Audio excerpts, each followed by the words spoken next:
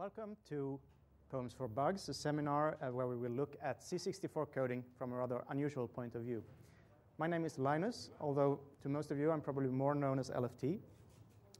And I would like to start with just some brief words about my own background, especially as far as computers are concerned, because I think it throws a light on why I see these things the way I do. Because you see, I wasn't brought up on the C64.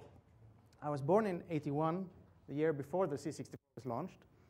So our first computer at home was an Amiga 1000, and then when I was old enough to and have saved enough money to buy my own computer, it was an Amiga 1200. So those are the computers that I have all these fond memories of.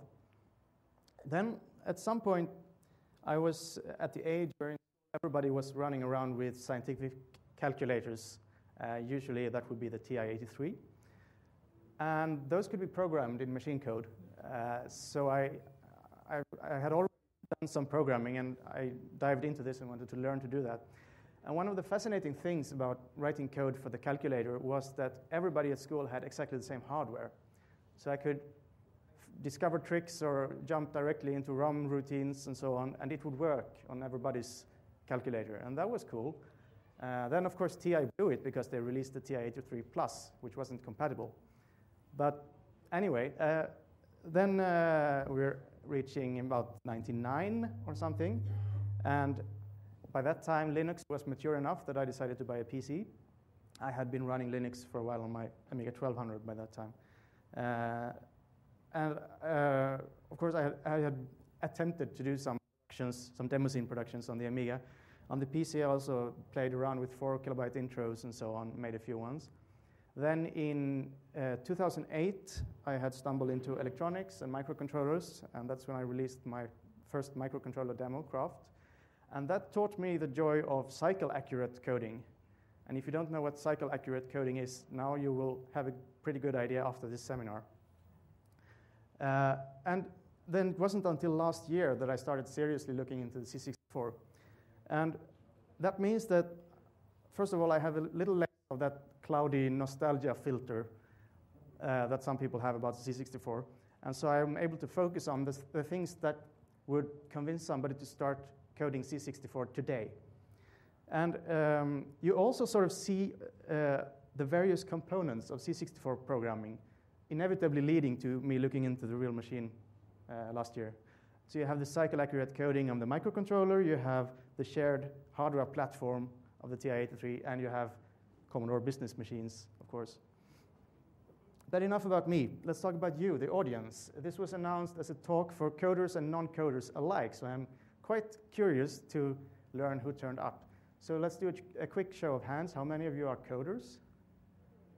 That's very many, okay. Any non-coders in here? Okay, 5%, 5 to 10%. That's cool. Of the coders, how many of you have written in a low-level language? And by that I mean machine code or assembly language. Okay, we're down to about 60% or something. How many of you ever had to count clock cycles? Okay, now we're down to less than 30% perhaps. Okay, how many of you are C64 coders? Yeah, a bit fewer. Okay, cool. This is a great audience because it has this spread that I had hoped for. And what will happen is that at some points there will be a bit too much detail for some of you, and at some points there will be too little detail for some of you. But if this gets very complicated and you sort of lose track, then please don't lose hope, because the presentation is made in such a way that even if you don't get all the details, you can still see the big picture. So where do we begin? This chart was released a couple of years ago by Marko Reunanen. I believe some of you have seen it already.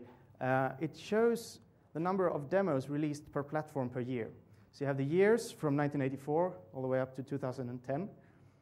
And then you have the number of demos released, peaking at 2,200 something. And you have the various platforms. So the first one is C64, and then Amiga with original chipset, and then you have a few others, MS-DOS, Windows.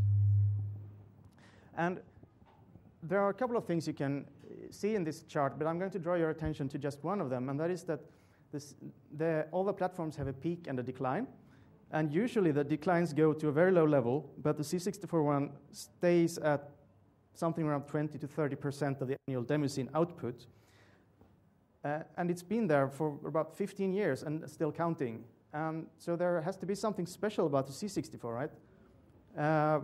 Another way of putting it is that the C64 has survived the platforms that came after it. So the Amiga came here and was at some point vastly more popular than the C64, but then at another time they switched places again, and the same with MS-DOS, and it remains to be seen whether C64 also survives Windows. No, seriously, we don't know what's going to happen in the next 30 years, right? So you can ask people then, this is now a room full of C64 coders, you can ask people, why do you still make C64 demos today? And you get all sorts of answers. And some of them are technical, and some of them are personal, and some of them are rational, some are not so rational. And I'm going to focus in this talk on the technical reasons and on the reasons that I think would convince someone to start C64 coding today. But you should keep it at the back of your head that there are all sorts of reasons apart from the ones that I'm going to discuss. But let's start with this one. Powerful computers pose no challenge. That is, you can compare it to, for instance, bicycle racing. People do that still today, even though the automobile has been invented, right? And archery, people spend a lot of hours learning to be very good at shooting with bow and arrow, even though the gun has been invented. So you sort of see this pattern that there is a taste in challenges, because certainly a car, shooting a gun, and making a PC demo involves challenges. But from the point of view of somebody who grew up with one kind of challenge, those other challenges are not that fun, and you sort of have a view that there are no other challenges than the one that I like. A more diplomatic way of saying it is that you can have a taste in challenges, right? And speaking of automobiles, there are people who drive antique cars, and some of those people are, of course, antique themselves, but most of them aren't, and it's usually some kind of fascination or admiration of the machine itself.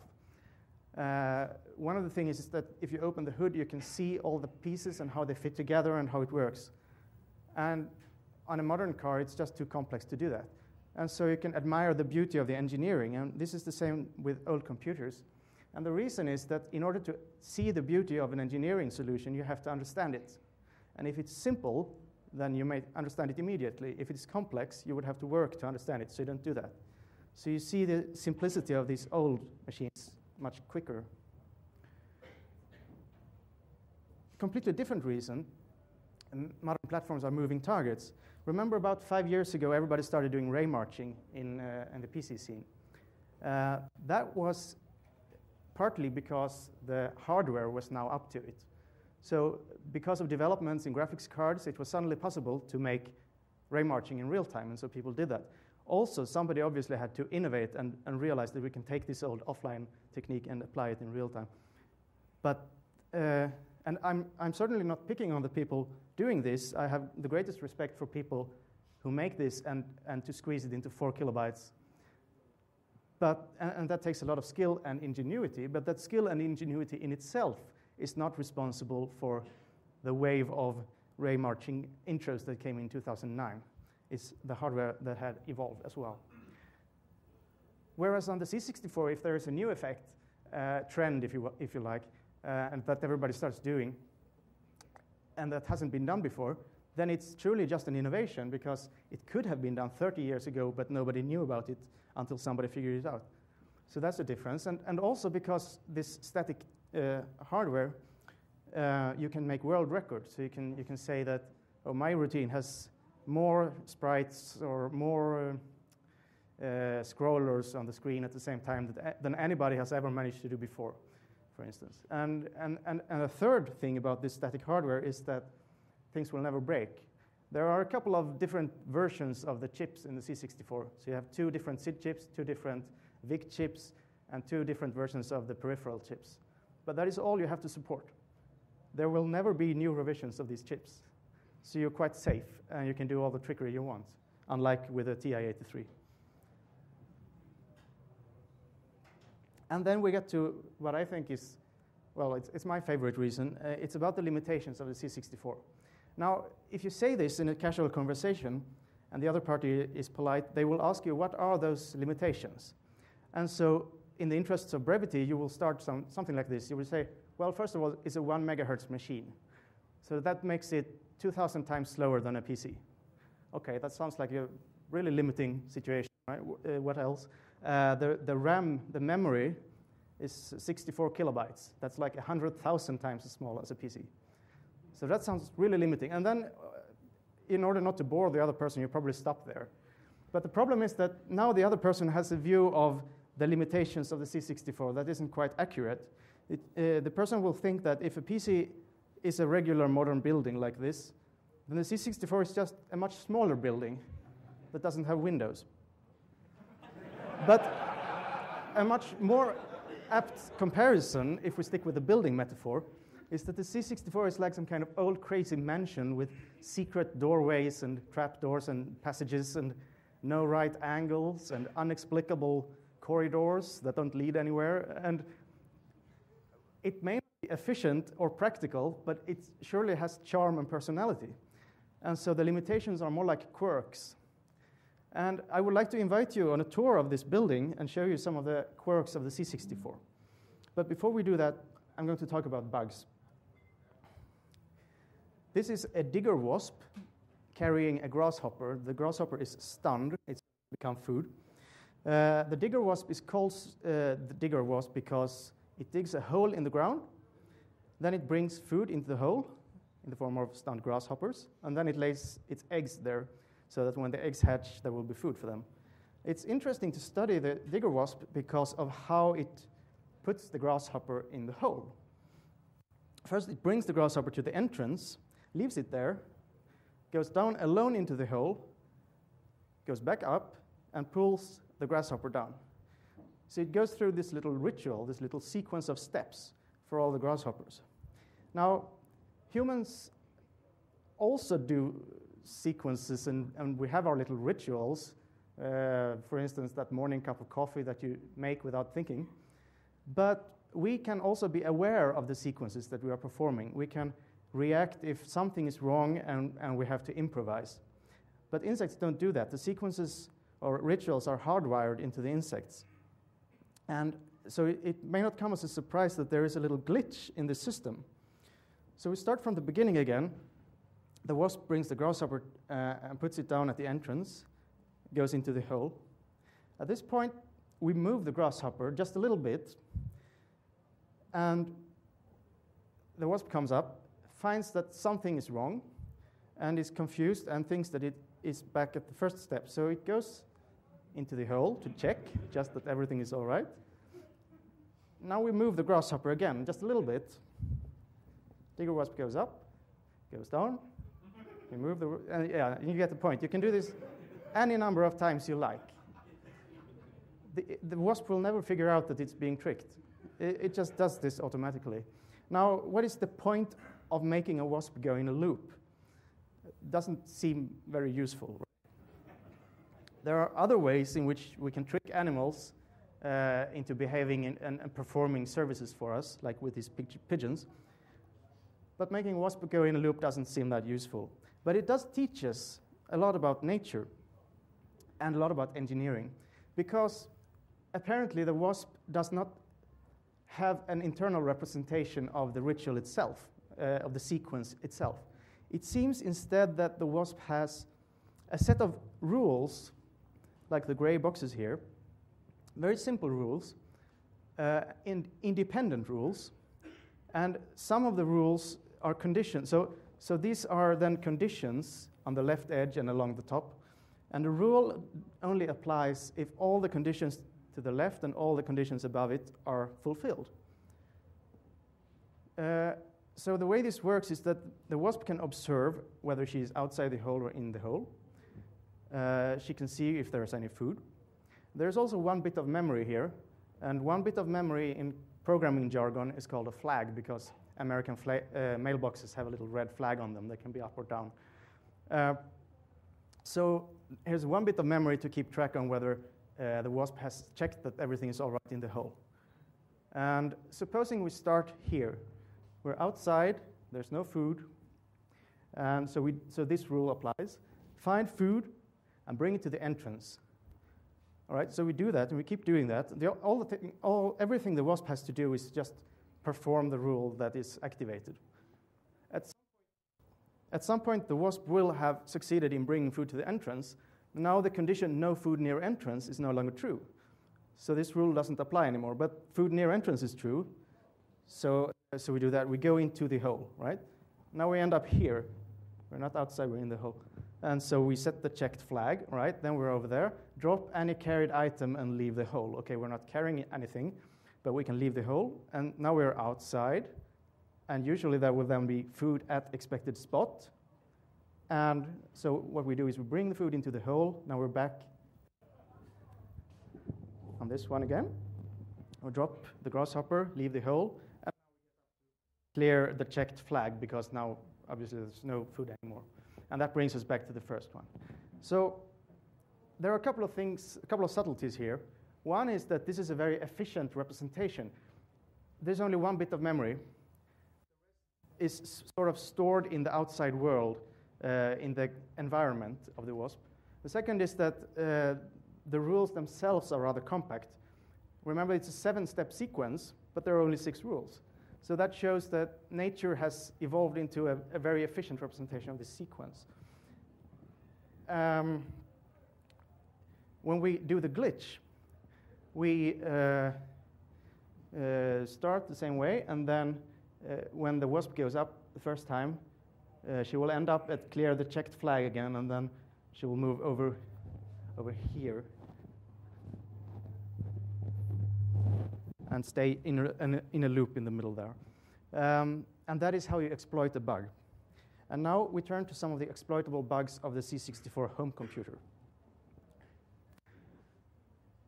First of all, what is a home computer? That is a marketing term, so it's not very precise.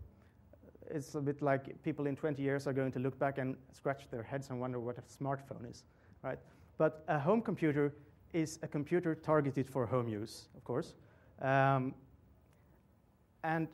to sell computers to the homes, you have to make them cheap. You have to make them affordable. And one of the ways of doing that is to make sure that people don't need to buy a monitor. Back in those days, people would actually watch television, so it was a fair bet that people had a television set at home. So what they did was they made all these computers that would hook up to the television. And that means you have to produce a television signal. So this is the inside of Commodore 64. It's the entire computer. So in all the home computers, there will be some kind of circuitry to generate a TV signal. And in the C64, it's this chip called the VIC, Video Interface Controller. And the TV signal is very timing critical. So the VIC chip is also responsible for generating various clocks to drive the other chips in the computer. Everything is synchronized to the television signal. Now you have to keep in mind that television is very old. It goes back way before the digital revolution. It's a very primitive signal. All it is that the receiver has an electron beam that sweeps all over the screen one line at a time. So it visits all the points on the screen. And the transmitter just has to say what the current color is. And the picture will emerge from that. There's also a sync signal so that the transmitter and receiver know that they start at the top left corner at the same time, right? But basically, the beam sweeps at a constant speed. Unlike a PC monitor, where you have different display modes and refresh rates and resolutions, TV just has one. And so all you have to do to create a TV signal is to be very good at keeping time and just produce the pixels in this order. Right. If you power on a C64, this is what you see. If you haven't been conditioned to ignore it, one thing will pop out, and that is that there's a huge border around here where you can't put any graphics. And why is that? I mean, it seems like a waste, but it has a very good reason. In television production and movie production, you talk about safe areas. So you have the action safe area and the title safe area. And that is because there was no standardization of how much of the image is visible on a television set. So, and if you go back here, you can see that, look at those rounded corners, for instance. You don't want to have computer software that puts some important information in a corner case and it gets hidden behind that plastic bend there, right? So in order to avoid people returning their computers because they didn't work, Commodore played it safe and put everything in the title safe area.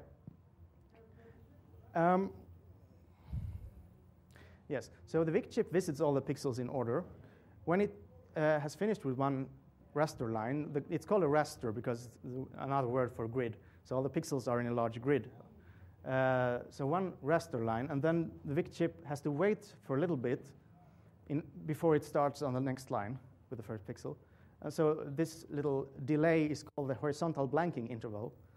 And then after the final pixel, in the bottom right corner, there's an even larger delay called the vertical blanking interval before everything starts again on the next video frame. So to visualize this time, because pixels have a static amount of time that they occupy in the signal, we can also visualize this extra waiting time using pixels. And if you start the Vice C64 emulator and select border mode debug, this is what you see. You see all these extra pixels that aren't really pixels. They're just there to visualize the time. Now, I keep saying that the television signal is very timing critical. And in order to keep time, you need two things. You need a clock and a timetable. And we will soon return to the timetable of the VIC chip. Let's start first with a clock. A regular clock has seconds, right? And then you group 60 seconds together into a minute and 60 minutes into an hour and so on. On the C64, the smallest unit of time is the dot. And this is the time that it takes to produce one pixel. There are about 8 million dots per second. Then you group 8 dots into a cycle. And why do you do that? If you want to make cheap electronics, you should avoid high-speed parts. So what the Commodore engineers did was that they made only one part of the VIC chip work at this high speed of the individual pixels or dots. And then the rest of the VIC chip, and indeed the rest of the computer, is working at the cycle level instead. So you can only do one thing every 8 pixels. And the reason they chose 8 is because this is an 8-bit computer, so it's often convenient to work with 8 pixels at a time. Then the next unit of time is that 63 cycles make up one raster line, and 312 raster lines make up one video frame. And then after that, time restarts. So from the point of view of the VIC chip, everything that happens goes in cycles, and after one video frame, time itself starts over from the beginning. Of all the numbers I've been throwing at you, this is the important one, 63. 63 cycles per raster line, because that is a number that appears all over the place in C64 effects, and you'll soon see why. Now, the C64 display is a layered display. There are different layers. On the top is the border. The border has a hole in it, of course, where you can see the other layers. Behind the border are 8 sprites. Sprite is a small piece of graphic that you can put anywhere on the screen. It can be partially behind the border and so on. And they can move independently. And then behind the sprites is the text area, which is 40 by 25 characters. And then behind the text area, there's something called the idle graphics, which you normally don't see. So you have this layered model with all the sprites and so on. And for a PC coder, for instance, this would seem rather complicated. On a PC, you just have one large grid in memory. One memory cell maps to one pixel. You just store the color value. That seems a lot simpler. Why didn't they do this in the early 80s? And there are 2 reasons. One is that memory was really expensive. So they couldn't have a large buffer with one memory cell for every pixel. The second is that even if they could have that amount of memory, the computer would be too slow to update it, so you couldn't animate anything, right? Because you couldn't update all those pixels before it was time to display another video frame and so on. And so that is the reason why you need hardware acceleration in the form of sprites that you can move around. That would be, think of the Pac-Man and the 4 ghosts as sprites, for instance, and the background as text. Right. So as I keep saying, VIC visits the pixels one row at a time, and it has to figure out what the color is of that pixel and transmit it to the television set. How does it do that? well, to keep things simple, let's just consider the border. So Vic has a flag, 1 bit of memory, to keep track of whether it is in the border or in the visible area. So here the border is on. And then here, somewhere around cycle 16 or 17, because we can use them as coordinates, of course, around cycle 16 or 17 on every raster line, border is switched off. So the flag is changed. And then over there at cycle 56, 57, the border is switched on again. Now the reason that I say 16, 17 or thereabout is that you can actually configure, so you can switch between a wide or a narrow border. And actually the C64 display is rather rigid. You always have this 40 by 25 grid, you always have 8 sprites, and you always have the border, at least the way it was designed to work. And a lot of C64 demo coding is about trying to escape from this fixed display mode setup, sort of. And you can do that, you can escape from it either by tricking the hardware or by tricking the viewer. So there's a lot of illusions and faking things and more or less conjuring tricks to make it seem as if there is not this grid and only 8 sprites and so on. But some of it is also about tricking the hardware. So I'm going to teach you a trick, and the trick is how to open the side border. So we'll just ignore the bottom and the top border for now and just think of this area here.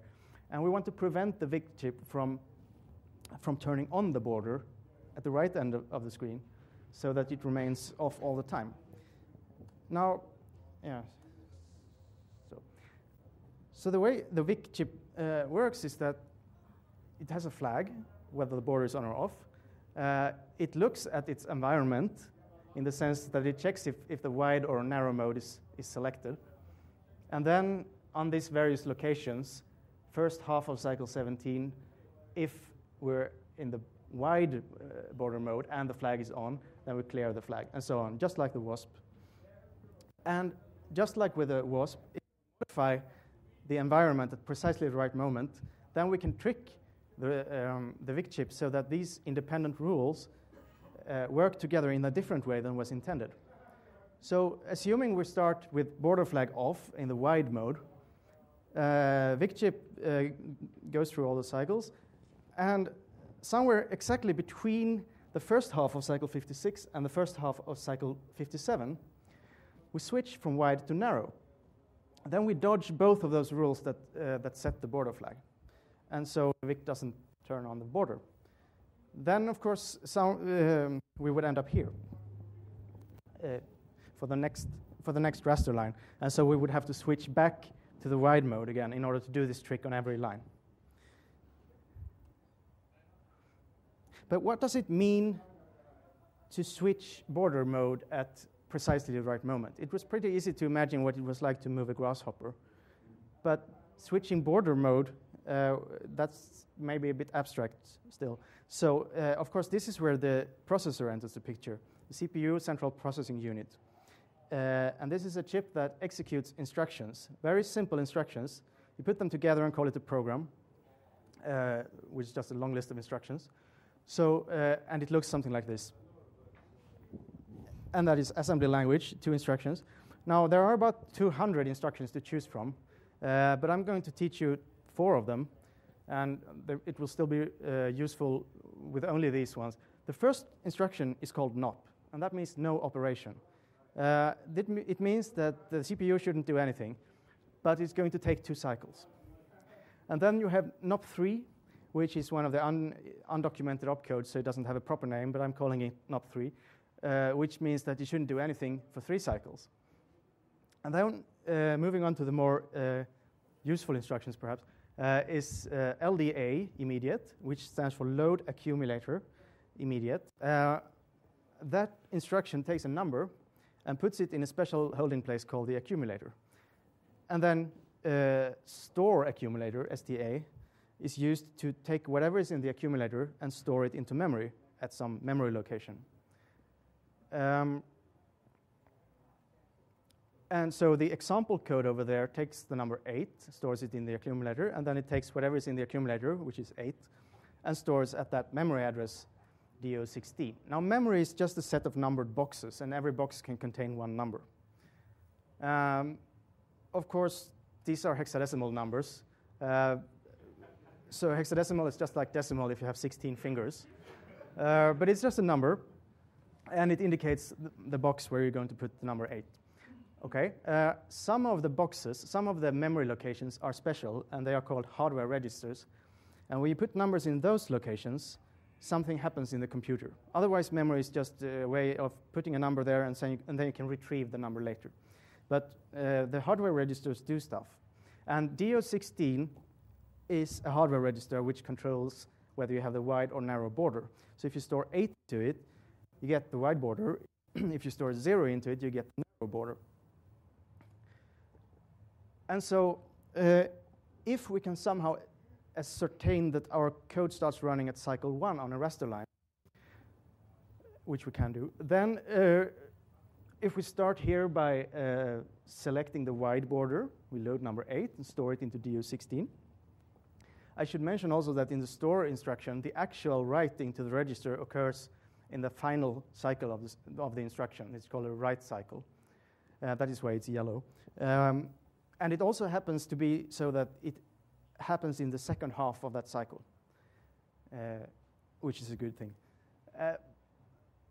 So we do that at the beginning of the raster line. Then we fill out with NOPs until we get close to the critical spot between the first half of cycle 56 and the first half of cycle 57, right? And here we take the number 0 and store it to the register, and we make sure that the timing of the instructions is so that it's exactly on the second half of cycle 56. And then I just filled up with some NOP instructions to make it fit on one raster line. And if we do this, we will open the sideborder once, assuming our code starts running here at cycle 1, so it will be over here somewhere. And here we select the wide mode, and then at cycle 56 we do the little glitch thing. We switch to the narrow border. The border doesn't turn on, and it remains off until we get to the next line. But of course, you would want to open the side border for all the lines, at least for all the lines from here to here, right? And there are 200 raster lines in that area. And so you would think, well, then I copy-paste this code 200 times, right? And I get something like this. Unfortunately, let me just simplify things and say that this works. There's a quirk that makes this not work, and I'm going to get back to that in a minute. But for now, let's just assume that this works and that you can turn off the side border all the way by doing this trick 200 times. Now, you just used up 200 out of the 312 raster lines just to open the side border. And that means that you have very little time left to do the actual demo effect. You would have to do it here and here, right, in the vertical blanking area. And that doesn't sound very, very good, right? If you want to compete in a demo compo and you just made a very slow machine 3 times slower, right? But here, you're just executing NOP instructions. So you could be executing anything you like there. You could be putting computing pixels or doing whatever your demo effect is supposed to be doing in that area. But then you would have to make sure that the timing is correct and that you end up precisely on the right cycle there when you're supposed to open the side border. And so that is what you do in a C64 demo. So whenever you see stuff in the side border, that would be sprites, by the way. So normally the border covers the sprites, but if you open the border, you see the sprites that would have been behind it. Whenever you see things in the side border in C64 demo, you know that they are doing this. They are opening it on every single line, and they are fitting the rest of the code inside this very timing constrained place. Now, of course, here you're putting something in the accumulator, so you can't preserve. You can't do something here and then put something in the accumulator and then try to use it on the next raster line, for instance, because the value would have been overwritten by this side border opening code. Right. I realize this cannot be read at the far back. I can hardly read it from here. But this is the entire behavior of the VIC chip as one of these charts. You can find this on my website after the seminar. It's to show you how much things are going on at various times, various cycles. And if you want to combine different VIC tricks into a C64 effect, then there are things you have to do all over the place, all over a raster line. And you can do a lot. You can increase the distance between text lines. You can stretch sprites, which means some of the sprite graphics on several raster lines. You can switch banks, memory banks at strategic locations. You can, there are lots of things. And you want to combine them in order to do new effects. And just like with the Digger Wasp, I forgot to tell you that, but you don't discover the glitch by studying the chart. Of course, you are drawing the chart because you found the glitch. So, and in the same way, you don't discover new VIC tricks by studying a chart like this. You have to, if you want to find new tricks, you have to study the chip itself, and then you can incorporate that knowledge into a chart like this. What it also shows, it might be a bit overwhelming right now, but if you print this, it fits on a single piece of paper. So it's not that much of information to internalize. And all C64 coders know most of this by heart, even though maybe they don't know it in this visual form, but they have internalized all of this knowledge. Now, to keep track of all of these places where you have to do stuff, a technique that I use is something I call raster paper. It's just a checkered paper with 63 columns, some helping remarks at the top to keep track of which cycles apply to which effects. And then I just draw my instructions with pencil. And that way I can sort of, I need an eraser as well, of course, move things around and try to figure out, first placing all the important instructions that have to execute at some point in time, and then trying to fill up the rest of the slots with other instructions.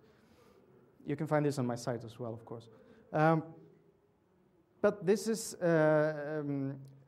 if you're a coder, you will have realized by now that this is quite unlike ordinary programming.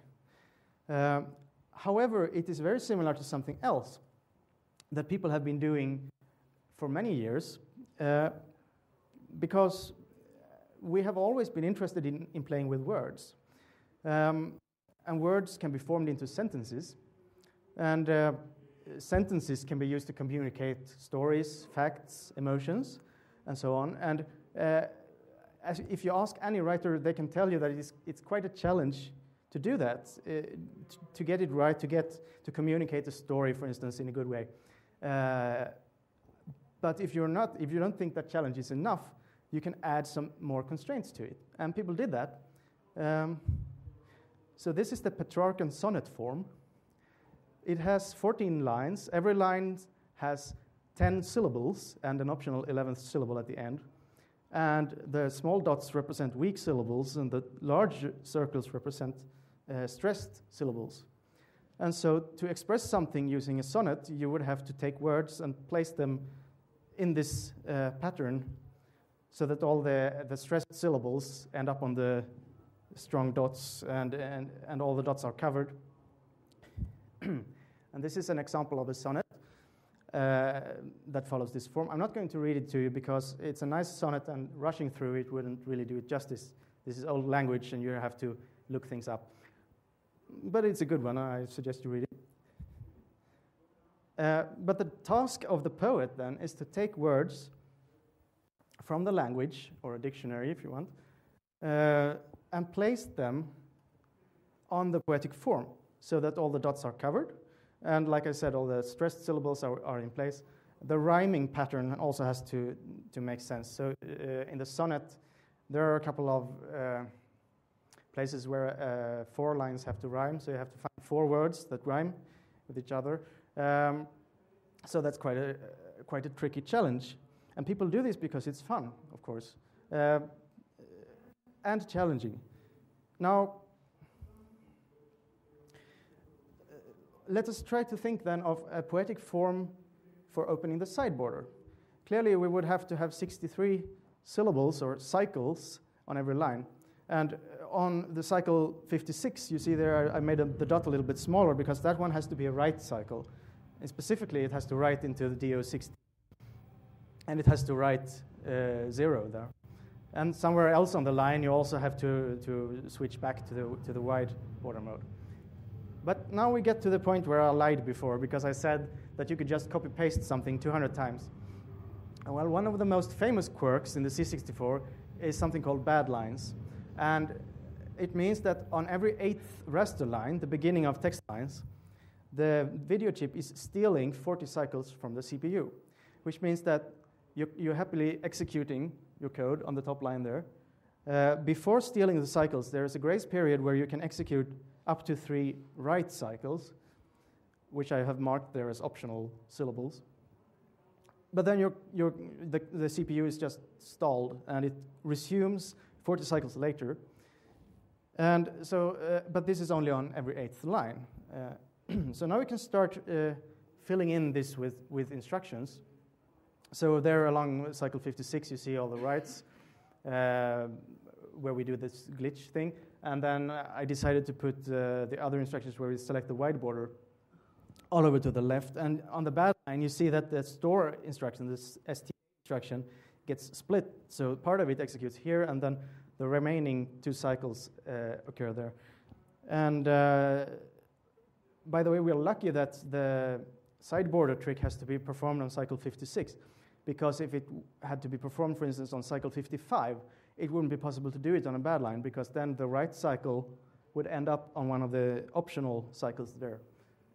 But we are lucky in this respect. And then I left, when switching to the wide mode, I just moved that a bit earlier so that the LDA occurs at the end of the previous text row. Because otherwise there would be a gap of 1 cycle, and there are no 1 cycle instructions. Right. And so this is the poetic form for opening the side border. And we can fill it in with whatever code we want. That, unlike text, which expresses stories, code expresses computations, of course. But you still have the same constraints. It has to, like text has to follow a grammar. Code has to follow the laws of logic, and it has to work and not crash. And it has to not immediately communicate a story or emotions, but it has to produce a demo effect, which talks to the emotions of the audience. And so you have sort of the same challenge there.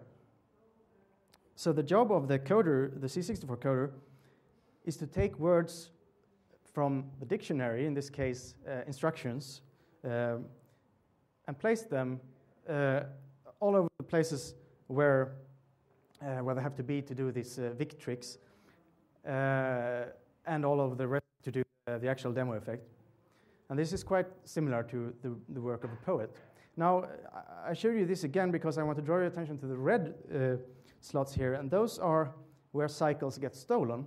And we can manipulate, just like we can manipulate whether the border is open, we can manipulate where cycles get stolen.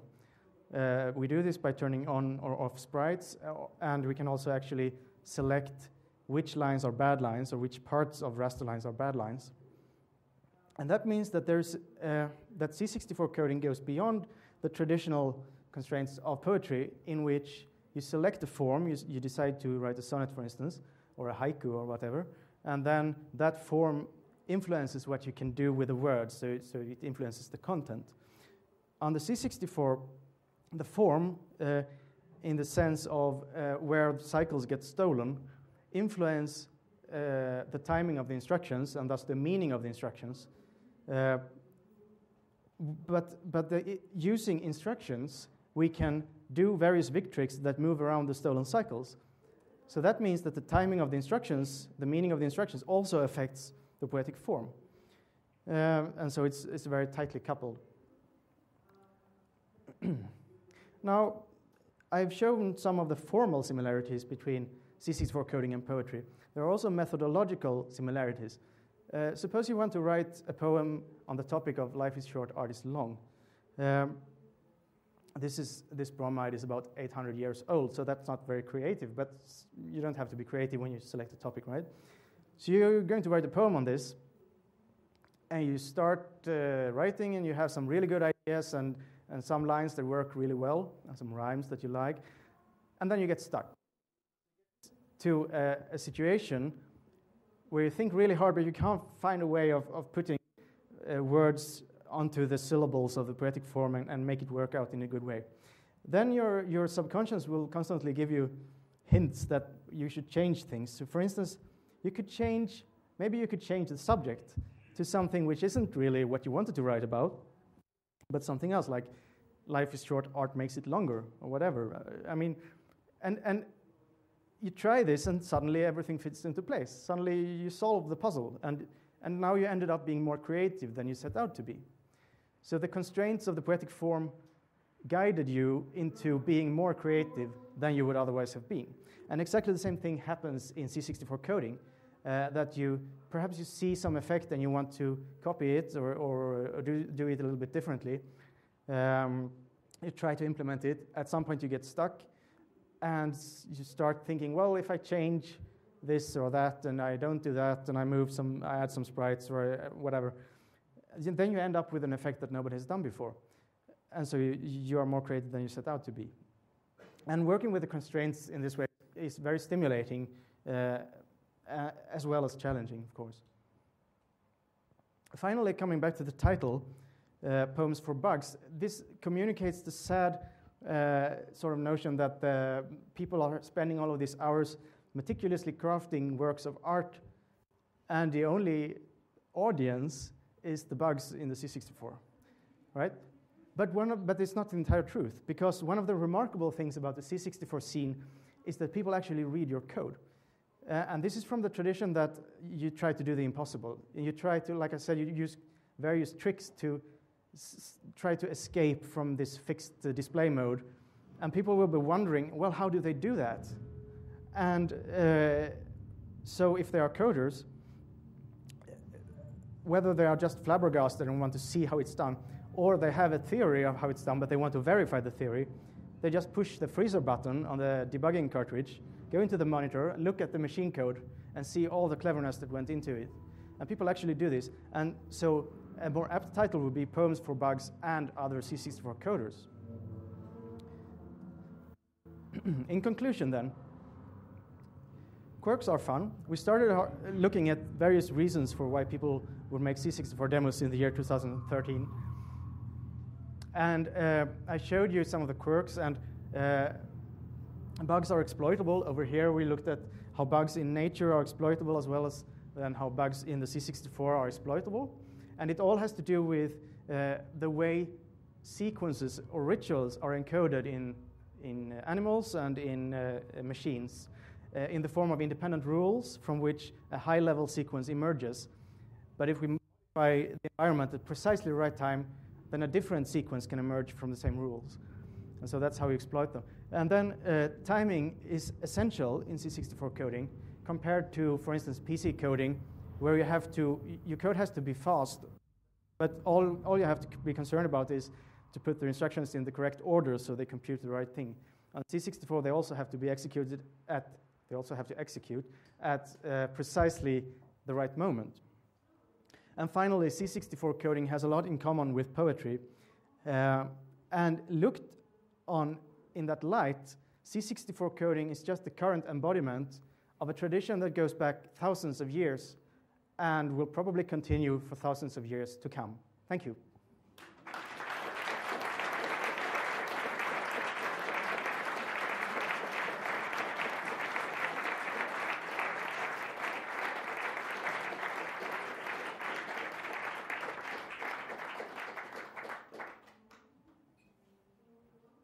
Questions? Yes? Wait for the microphone, please. Yeah, I was just interested how you've got like graph paper and you plan out what you're doing over the entire frame. Because I started doing something similar for my Amstrad demo, where again I had to do something every scan line at the right time. And after a couple of iterations of that, I just found it so much work that instead I made a code generator, and I just found that saved me so much time. And I just wondered if people on the C64 are doing that kind of thing. So what I'm doing usually is that I draw out usually 8 raster lines, and then the whole thing repeats. sort of. So I have, depending on the effect, it could also be one raster line or two or four or something, but just this little chunk that repeats. And then I draw that with pencil and I put it in the computer, and then I use that as a template. So I have code which reads the template, stores it in memory, reads it, changes it a bit, reads it again, stores it. So it unrolls the loop, puts all the instructions in memory, and then runs through them. So I use code generators, yes.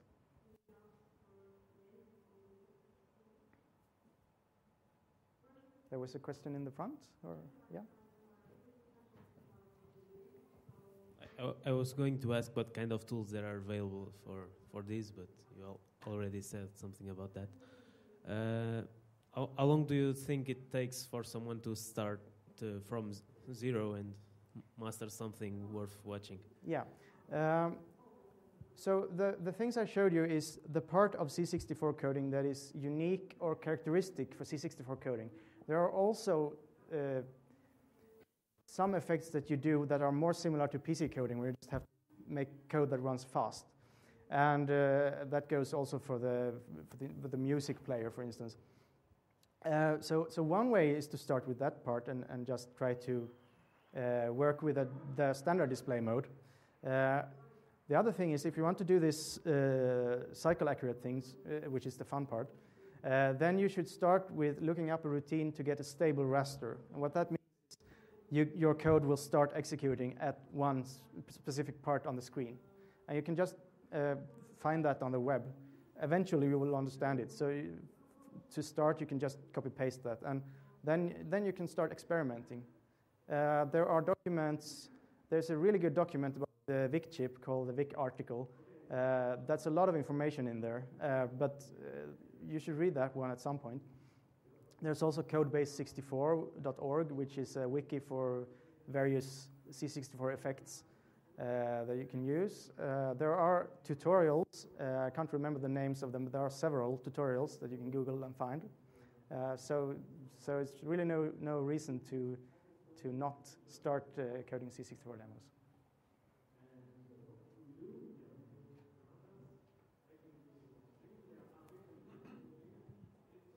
Just as a fun part, I'm coding on the Atari 2600 VCS, and I've done exactly the same thing with your sheets, only digital. Mm-hmm. So that I've got something like fridge magnets that I can move around. So this is the one I'm going to show you after the talk. Okay, cool. And that has, of course, benefits over pen and paper. But pen and paper also has the benefits that you can print a few of these and bring them with you at all times. So you can, long train trips, for instance, you can sit there and work out your effects. So both methods have their pros and cons. And others do crossword puzzles. Yeah. Others make crossword puzzles, which is more like this. Yeah. More questions? This one. Sorry, me again. So I don't know much about the C64, but I was watching or reading something about using some timer chips, the timer chip to generate an interrupt per scan line. Is that accurate enough to do this trick as well? The problem with getting a stable raster is that you would typically want to use an interrupt, but the interrupt will wait until the current instruction is finished.